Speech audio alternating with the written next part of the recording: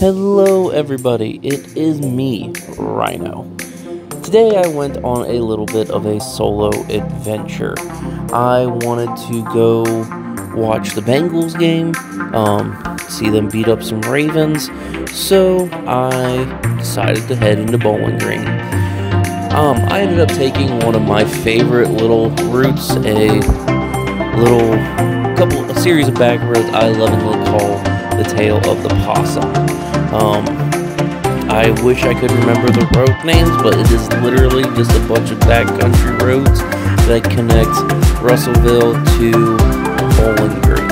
It's a very nice ride. Ends up turning what is normally a 30-minute ride into almost an hour, sometimes an hour and a half if I decide to get lost. But I enjoyed that quite a bit. And when I finally did get to Bowling Green, I decided to go to a new, to me, Sportsbar. It's called Finish Line.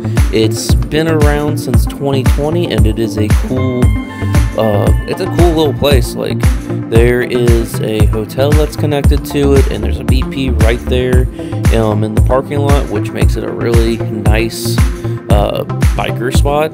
You can get there, eat, get gas. If you need someplace to stay for the night, it's right there. Very convenient. But I decided to hang out there to watch the game. They had a interesting menu. I decided to go with one of their wraps, the Philly cheesesteak wrap, which was really good.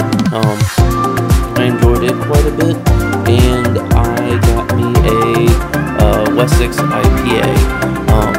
I am a bit of a beer snob and enjoy my microbreweries. Probably want to start showcasing them on my little adventures a little bit more. But specifically, the Wessex IPA is a very standard Indian Pale Ale. It is bitter with fruity undertones, very alcoholic, and very hoppy. I enjoy it quite a bit. It's one of my favorite IPAs, and yeah.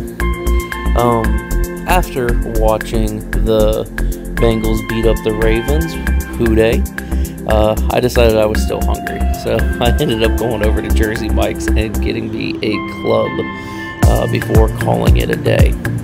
All in all, it was a really nice, relaxing day. A good way to end my first of the year vacation.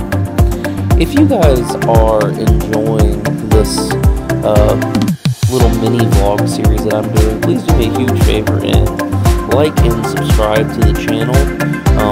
I have a couple bigger motorcycle adventures that I'm going to be doing later this year, and I want to share them with all of you. The only way I can do that is if you are already watching the channel.